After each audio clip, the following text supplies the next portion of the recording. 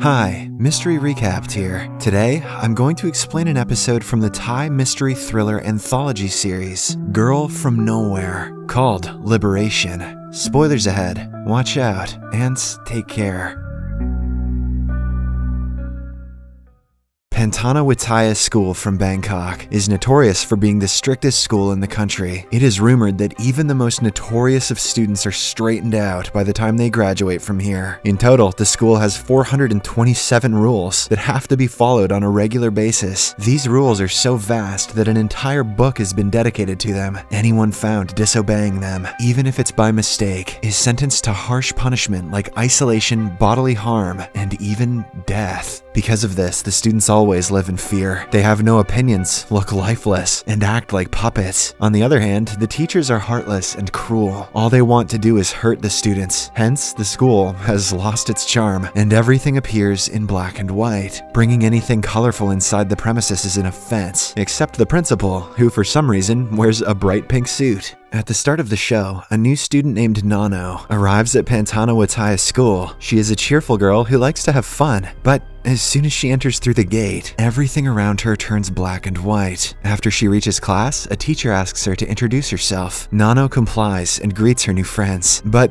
they just reply with a vague smile. Soon the class begins, and Nanno gets seated near a shy-looking girl. She tries to initiate a conversation, but to no avail. Later, as she is unpacking her stuff, Nanno accidentally drops her lipstick, which is dark red in color. This pierces through the black and white environment, and all of her classmates notice it. Fortunately, the teacher is distracted, and before she can catch wind of it, the shy-looking girl picks it up. Nanno thanks her and quickly hides it inside her bag. However, just a few moments later, the discipline in charge of the school, Lisa, shows up with her minions. She is revealed to be the cruelest teacher around. Some students are so terrified of her on sight that they immediately wet their pants. That's not pee. Today, Lisa has come to conduct a random bag search. When it's Nanno's turn, she tries her best to explain that going through others' personal belongings is an invasion of privacy. However, Lisa forcefully snatches her bag and goes through it. The entire class holds their breath, expecting the lipstick to be found any time now. But to their surprise, it's not there. The clever Nanno has somehow concealed it somewhere else, and everyone called me crazy for putting things up my butt. She smirks menacingly as Lisa departs with her minions. Shortly after, Nanno starts showing her true self. She is actually a rebel whose sole purpose is to change the customs and rules of Pantanawittaya School. She doesn't care about studying or making friends. All she wants is to punish the teachers and make them pay for their crimes. For the first step, she brings out her lipstick and puts it on in front of the entire class. Everyone is stunned to see a rule being defied like this. In the next scene, Nanno is with the shy girl at the cafeteria. The latter has finally started opening up, but nonetheless, she advises Nanno to be careful with her antics. She gives examples of two students who were sent to the scary repentance room for breaking the rules. It has already been 3 days, but the students are yet to be released. Surprisingly, even after hearing this, Nanno is not bothered even in the slightest. Instead, she starts laughing like a maniac.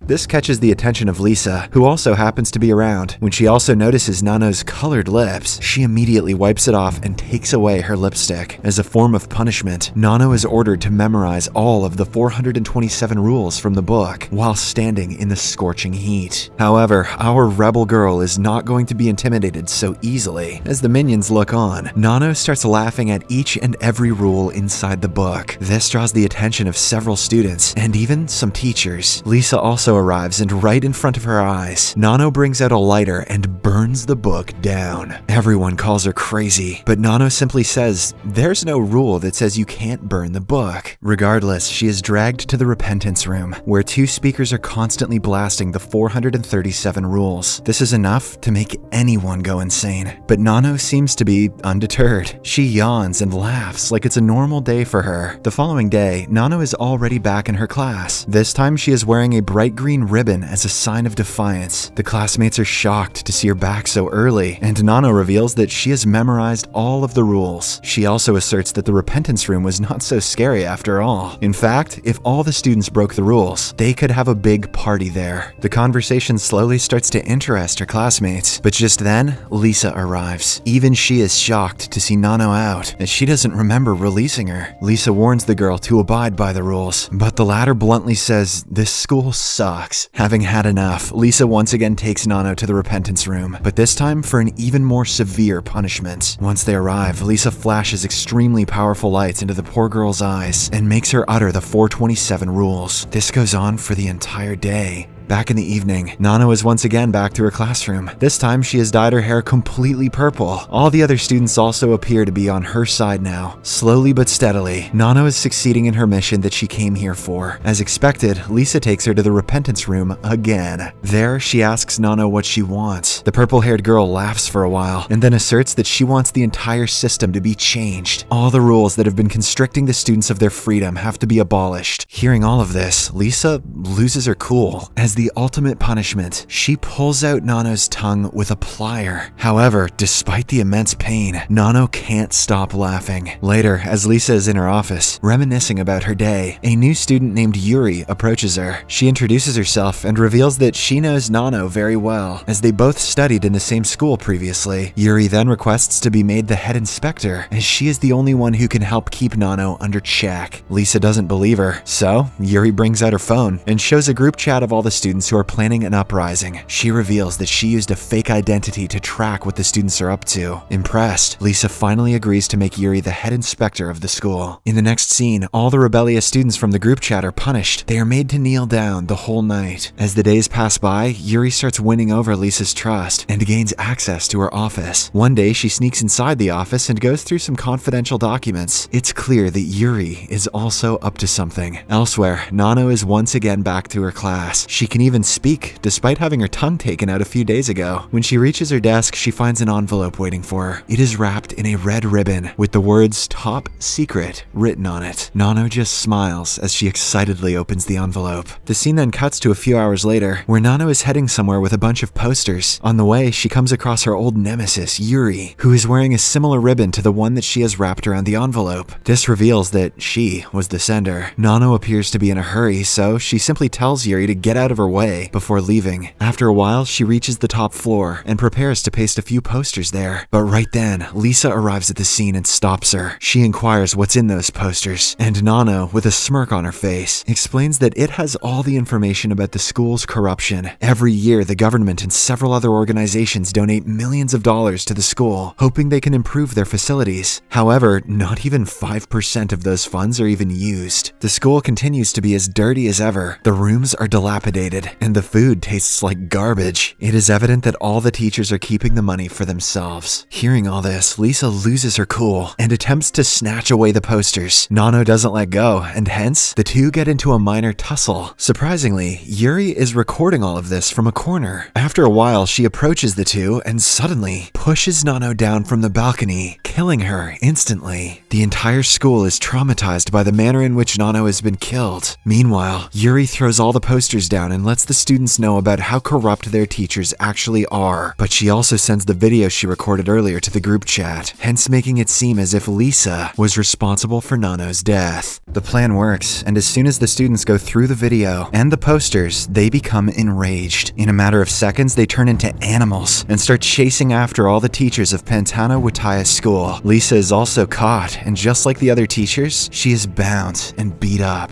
Later, all the teachers are brought to the main hall. Yuri, who is now acting as the voice of the students, steps forward and announces that the rules will change. For years, the students have been suppressed and tormented, but now it will be the other way around. The teachers will have to play by their rules, and if someone does not obey, they will be punished inside the repentance room. Saying this, she tells all the teachers to write down their confessions on a piece of paper. While most of them oblige, the evil Lisa merely laughs and refuses to write anything down. This enrages some of the students, so she puts her in a chokehold to teach her a lesson. Unfortunately, in the heat of the moment, he doesn't realize that Lisa has actually stopped breathing. After all the students find out that the boy has killed their teacher, they suddenly turn on him. Some say that he should be sent to the repentance room, while others demand his execution. Fortunately, the principal arrives in the nick of time with a gun in his hand. He threatens everyone to stand down and then frees the captive teachers. Following this, the principal gives the students a choice. If they confess to their crimes and promise to never be disobedient again, he will forgive their mistakes, even the murder of Lisa. As soon as he says this, many cowardly students start pleading forgiveness, but some of them remain silent. One of them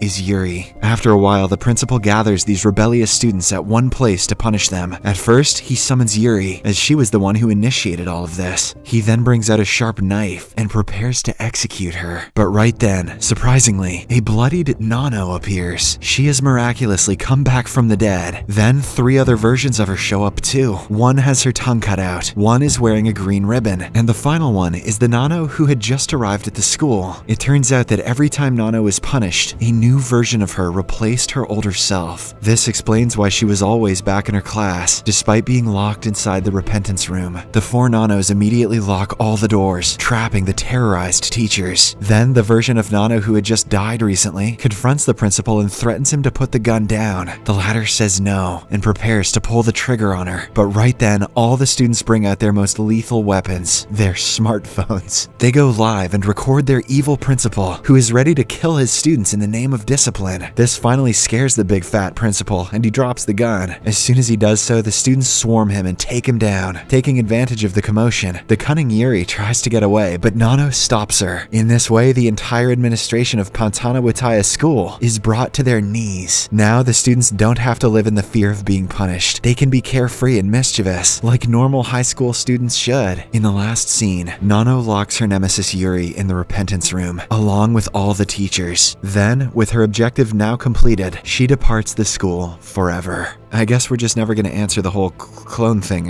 What happened? Subscribe for more videos like this, turn on notifications, and leave a like to help the channel out.